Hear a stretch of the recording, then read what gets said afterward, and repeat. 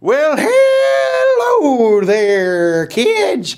It's me, Billy Ray Bible Thumper. No, it's not. It's actually me, Pastor Young, kids. And I'm here with another Salvation Short. Remember, these little episodes are where we handle some, kind of tough topics in the Bible and what do we do in this situation and how are we saved and all that great stuff. We're here to answer your questions, okay? And today's topic is this. Okay, so I've repented. Now what? Right? Or I got baptized. Now what? But today I really want to talk about, so I got the Holy Ghost. Now what? Right?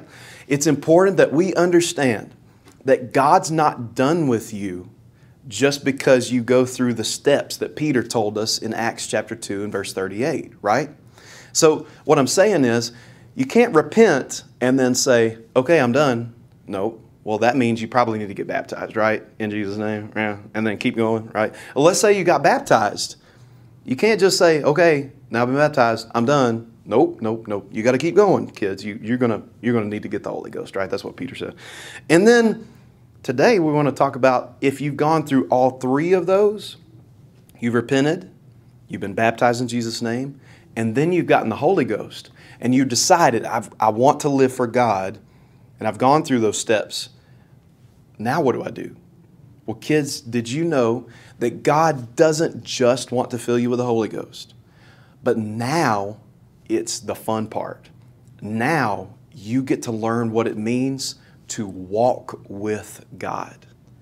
This is being baptized and being filled with the Holy Ghost. That's just being born again of water and spirit, right? But we don't want to stay just babies, right? Who would want to live their whole life as a baby and just wah, wah, wah all the time? No, you don't want to be like that. You want to grow in the Lord. So now that's what you do, right? Whenever I've received the Holy Ghost, I've been baptized, I've repented. When I get through that whole process, now it's time for me to grow in the Lord. So how do I do that? Well, I'll tell you, one of the biggest things that you need to do, one of the first things that you need to do is you're going to have to find those things, or maybe people, or maybe habits, or maybe places. You're going to need to find those things that will try to pull you back to your old life, and you got to snip. What Pastor Young is saying, kids, is you need to look at your life now, and you need to ask yourself, okay, let me look at all my friends. Does this group of friends help me live for God? Did they help me pray? And do they help me live a good life and a right life? Or does this group of friends actually pull me back towards who I used to be? Do I lie whenever I'm around these friends? Do I steal whenever I'm around these friends? Do I cuss whenever I'm around these friends? Kids, if the answer to any of those was yes, snip, snip. You're going to have to pick to live for God rather than to live for those friends. Okay? So you need to examine your friends. You need to look at them and ask yourself, even when you're around them, you need to ask yourself, do they make me want to live for God? Or do they make me want to live for this world? And if they make you want to live like you used to live, kids, I love you enough to be honest with you. You need to find new friends. Pastor Young, how in the world do I find new friends? Well, I'll tell you, Billy Bible Thumper. You look around right now. Everybody look around.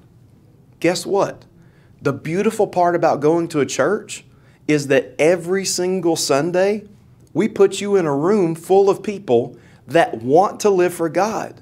This is the perfect place for you to start in finding better friends, in finding good friends, okay? So, hey, maybe you need to take just a moment to, get up next to somebody and be like, hey, I need friends, and I need good friends, and would you be my friend? Kids, there's nothing wrong with doing that. In fact, that's what you need to do. Did you know that the Bible, Paul says this, he says, we need to lay aside the sin. Yeah, we already did that, right? We repented, we were baptized. But he also says, and the weight that so easily will trip us. Uh-oh. You see, because some people, some places, some things are not necessarily sins. I'm not saying that you're sinning just by being friends with these people, but they can be weights, meaning these can be things that are holding me back and I'm dragging them along as I'm trying to walk with God. It would be so much better for you if you could change friends and get around people that want to end up in the same place that you do and that want to live for God like you do, okay? So, I've given you your first step on what to do after you get the Holy Ghost and how to make sure that you'll be successful in walking with God. I'll see you next time for another awesome Salvation Short. Pastor Young out.